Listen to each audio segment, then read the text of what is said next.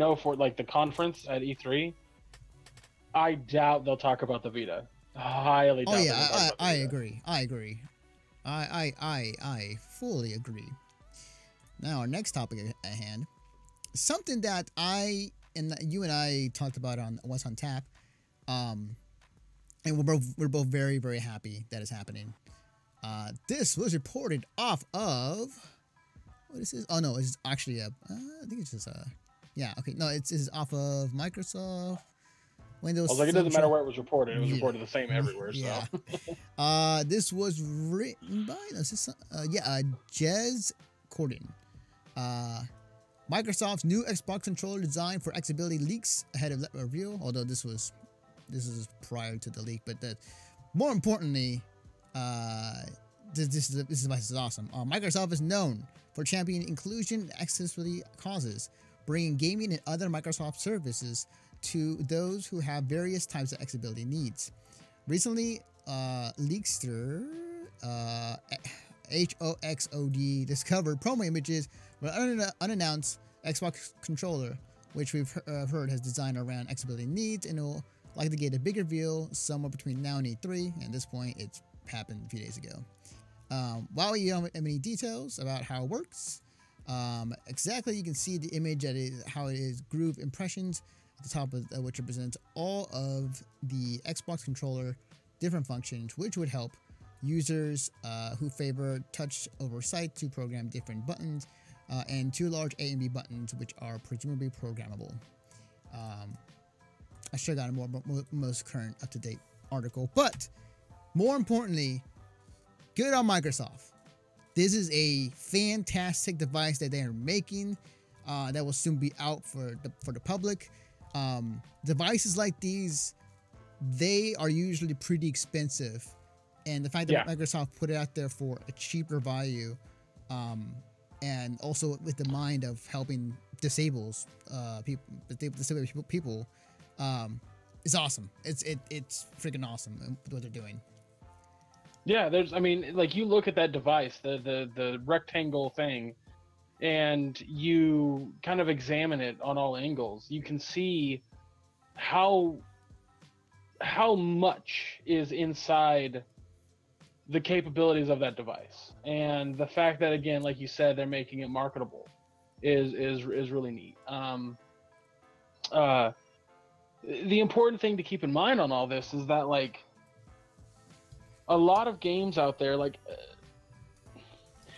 a lot of games require a lot of dexterity,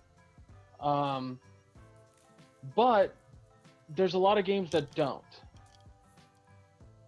The games that don't are still not being able to be played by people who have disabilities because the controller is designed for a specific type of player. Yep. This eliminates that problem. If I have a friend who can't play physically, or somebody that can't play physically, and I want to play the new Stardew Valley on my Xbox with them because they have a multiplayer now. Well, they will. It's in beta on PC, but it'll console, whatever. I'm gonna get to play with them in that game, and that game isn't like, it's not a high dexterity level, but they can play it. I'll also say this, Anthony. I'm excited for the idea of somebody with a disability playing with this controller at Evo. I can see it happening too. Yeah. You know what's gonna happen.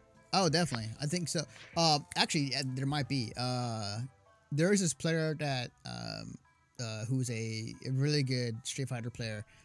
His name is Broly Legs, and he is disabled, and the way he plays fighting games is with his mouth and with his tongue, and he has like these toothpicks which he will put in his mouth so he can use the controller. That's amazing. And he's really, really good at the game. So yeah, I can definitely see people using it at Evo. I could definitely see this being not only very helpful. Oh, go ahead. Yeah, there's just so many options and capabilities now for people who don't have the same dexterity as everybody else. When I hold this controller, it's a Switch controller, it's the Pro controller. But when I hold it, I have two thumbs. I can press buttons, right? It's not like it's difficult for me. But imagine somebody who can't use their fingers and their hands are just like this, you know, and they have to do other things, or they don't have the ability to use their arms and they can only use their feet. This gives them that option. It's just like, we could gush about it for another fucking 5 minutes about how cool it is. But I don't know that anybody out there would be.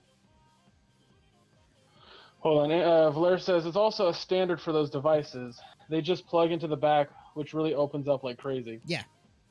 Right. And I think that's the thing that's so cool, is that this is not an expensive device, whereas others are. So agreed. Yeah. We got nothing else to say other than the fact that Microsoft be doing some good stuff over there. So yeah, well done. I mean, I can't say more. I can't praise it more. I'm totally for it. I not only am I appreciative of it, but I'm sure the others are too, so. Oh yeah, definitely. All right, so moving on to our next topic at hand, and I need to open up this other window now. Okay, awesome. So, where's my topic? Topic 4. All right.